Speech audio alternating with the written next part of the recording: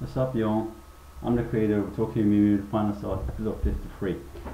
And I thought I might have to do a follow-up video on the whole story and how everything's gonna go on, because I left comments to certain individuals who commented on my videos, and you know what? Those comments are not gonna be read by everybody. And if you're a fan, you're gonna look at this video, and this is gonna explain everything from here on out. And first of all, I'm gonna start out by saying that this idea got into my head.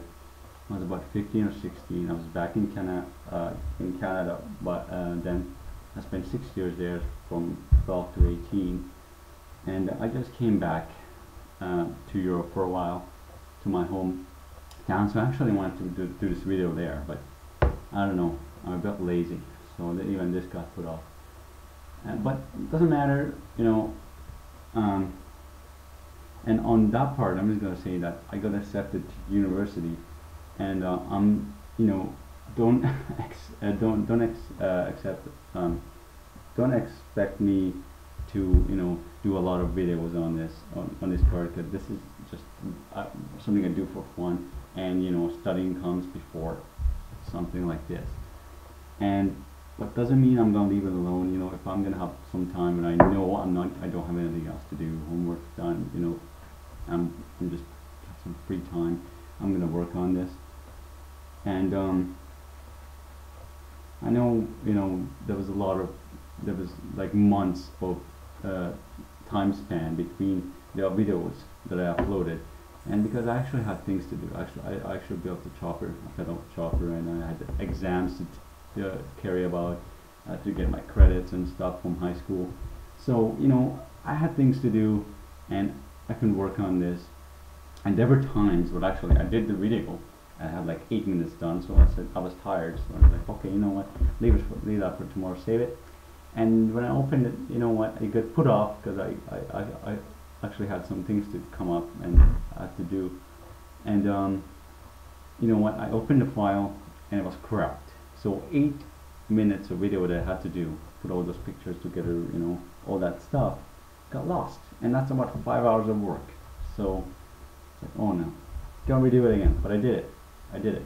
Part 1 is deleted because somebody spammed it twice, and it's gone. And I don't know where the original video is, but doesn't matter. You know what? I'll make a better one, of course, when I have time.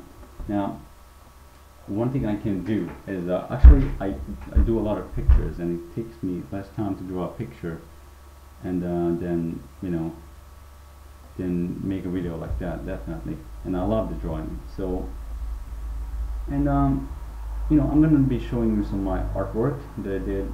I do all kinds of artwork, but mostly anime, and cars. I draw a lot of race cars and stuff like that, and a few guns. I'm not a war person. Anyway, so as far as the story goes, I'm gonna explain what happened. Episode 53, basically what happened is this girl was walking home. She was confronted by this alien who looked like Deep Blue. I know he looks a bit different, but you know what? I don't have the time to draw all those pictures and scan them in. Plus, my drawing skill wasn't as good as today. Today it's excellent. I mean, the last few weeks. And I'm just going to be short about this, and I'm going to tell you where you can download the whole story and read it. It's 50 some pages, I think, and it took me a few months to write. And anyway, she gets confronted. She's being told that she has to take the place and run the galaxy, this galaxy. And of course she thinks this guy's nuts, so he's like, no. She's like, no. And of course Mao, that's the name, tries to scare her. Now the original idea was that they have actually machines, like robots and soldiers out there. Mao had soldiers behind it who would actually come to this planet and actually sort of invade it. But the thing is, these robots would not attack people, because this planet Earth was actually had spy androids who were just spying on people and things, and from an enemy galaxy. So Mao's army would basically go after these androids, you know, and hurt them. So basically, no one would have to be actually hurt. A lot of people would be scared to death. Well, not to death, but a lot of people would be scared, but nobody would be hurt.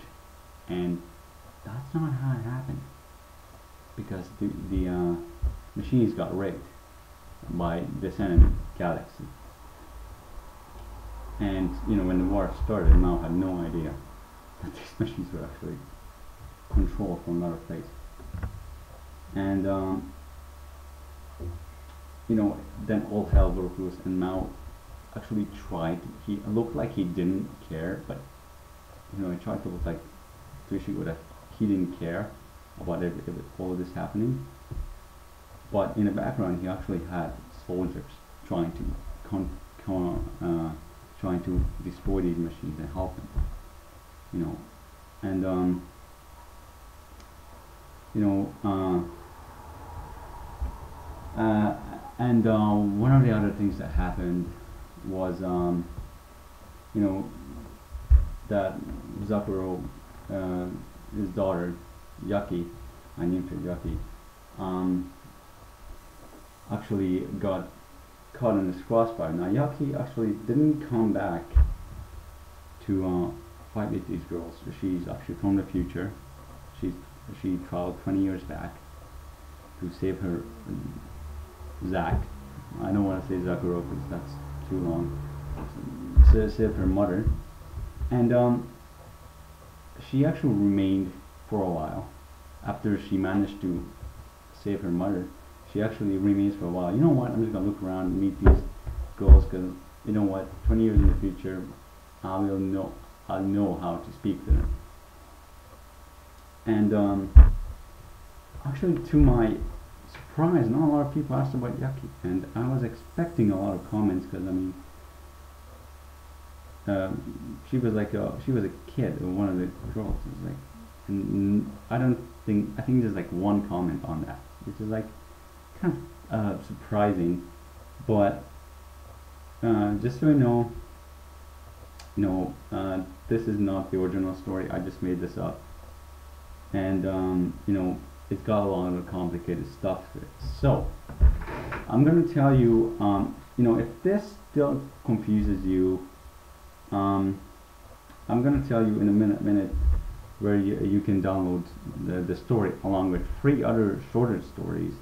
But one is just a dream I had, which actually started this whole thing.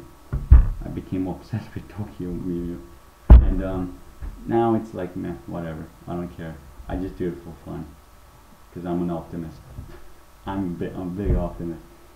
And don't tell this to anyone, but my parents are really optimistic. But anyway, so the other thing is Mint, that she was actually a lesbian. Now, I know that Mint only admired Zakuro, but I just, you know, I was back then, those 3 years back, I was reading through some fan fiction, and you know, some of them kind of suggested Mint might have some feelings for her. But you know what? I said to myself, I'm going to take this to another level. I know I'm not going to cross a border here, but I just did it because it's something different. It would be, then it would be, I could actually say that this was my idea. It wasn't from the original story. It was something completely different. You know, it's that much more original to my creation. Of course, the credit, you know, goes of the artwork goes to the makers of Tokyo, all those people, and the sound, you know, so everything that's related to Tokyo goes to them. Those credits go to them, not to me. I just did a fan fiction basically in a video.